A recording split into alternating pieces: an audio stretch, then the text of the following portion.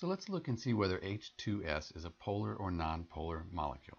Looking at just the Lewis structure, it does appear to be symmetrical, but we really need to think about our valence shell electron pair repulsion theory, how the lone pair electrons and how those hydrogens are going to spread out around that central sulfur.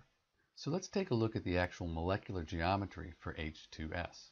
So here the sulfur is yellow and the hydrogens are white, and on top you can see those two pairs of electrons. So we can see that the lone pair electrons are at the top of the molecule and they've really pushed those hydrogens down to the bottom. So now we can look at this molecule and start thinking about, is there a positive or negative side? So here the blue, that's a little bit negative, and the red is positive. So we have two poles. We have a negative and a positive pole. If we have two poles, that means we have a polar molecule. So H2S is a polar molecule.